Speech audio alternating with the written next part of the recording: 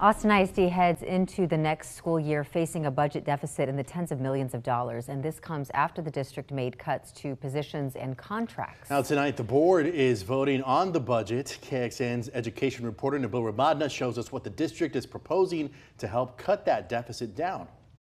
Trying to do a lot with a little, Austin ISD discussed their 2024 to 2025 budget. Without, and I will say without an increase in funding for public education, without an increase to the basic allotment, not only will you see additional reductions for Austin ISD that will impact the classroom, but you will see that statewide.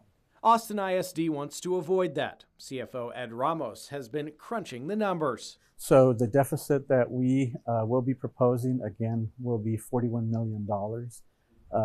That is assuming that the board does move forward with a voter authorized tax rate election. How would that impact taxpayers? Well, if you're a homeowner with a home that's worth about $560,000, that would be a monthly average increase in taxes of about $35 if the voters do approve that. If voters do not approve it, the district deficit could be even larger. Then we would be looking at a $78 million shortfall. That would also mean no increased compensation for teachers and staff. We have identified $29 million in cuts, and so those have been made. Already, the district has made cuts to central staff positions, contracts, and software.